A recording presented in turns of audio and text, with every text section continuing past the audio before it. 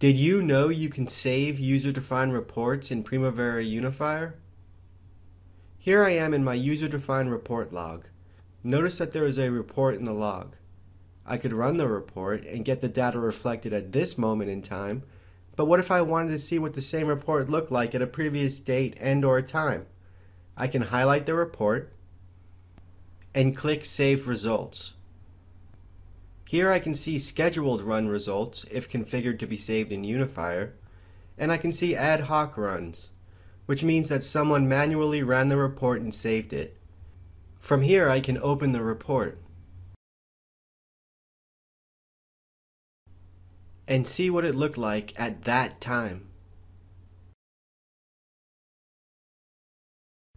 To create an ad hoc save, open the report. The report format must be either PDF or XML.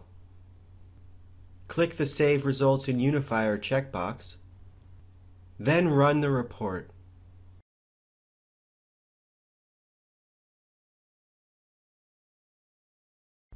Now, if I click Save Results, I can see my save result in the list. Interested in learning more?